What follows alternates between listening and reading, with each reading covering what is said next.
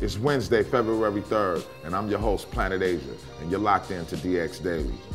Today we have the unfortunate honor to eulogize Big Kap, the veteran NYC DJ who passed away earlier this morning at the age of 45.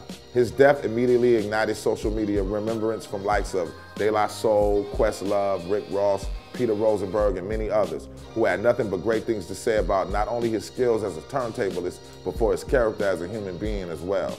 Lil Jon also posted a heartfelt tribute that credited Kap for getting his career out the gate, for he was the East Coast DJ who broke the King of Crunk's 2001 classic, Bia Bia, during a time when Southern music wasn't easily accessible in other regions.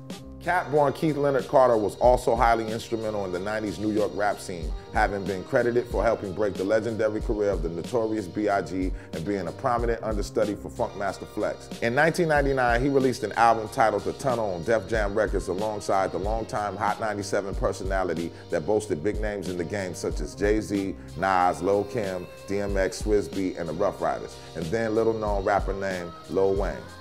Big Kap passed at 45. He will for surely be missed by the hip-hop community. I need everybody to dig in the crates like a real DJ right now. Spin some tunes, you know what I mean? If you got any comments, subscribe to us at HipHopDX.com.